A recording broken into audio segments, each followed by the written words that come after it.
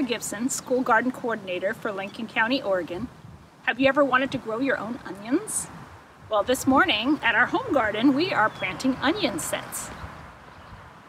Onions can be grown in a variety of ways. You can start them from seed, or you can start them from little onion plants that you can buy already growing, or you can purchase them as sets. And what sets are is little onions that are ready to go in the ground. This is one of my favorite ways to grow them in Lincoln County.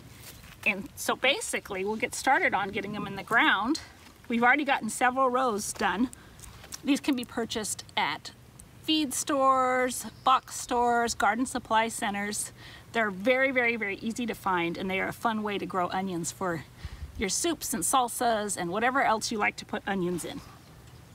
So when you purchase your sets, you can buy them by the pound, you can mix and match.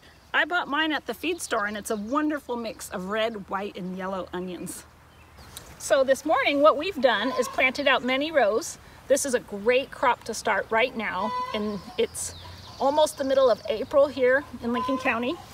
So onions need nice cool weather to grow and get their greens up.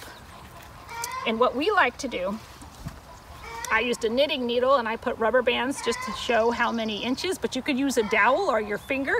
But we want to go very, very shallow with these. They grow pretty close to the surface of our soil, and I like to go and leave just the tips showing, because later on, to keep the soil cool, I'm going to mulch these with straw once they start to grow. So basically what I'm going to do is just make a little hole and put my onion in. Gently put the soil down around it, make a little hole.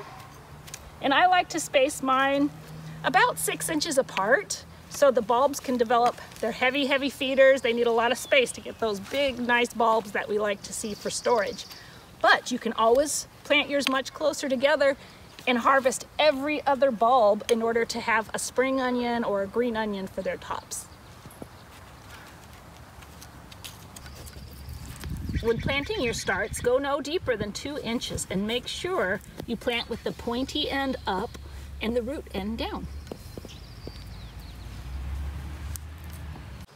Another trick I like to do is to lay my onions out where I want to plant them, and that way I don't get confused, because when you're planting lots and lots of onions, it can be pretty overwhelming. You could forget where you planted the last one.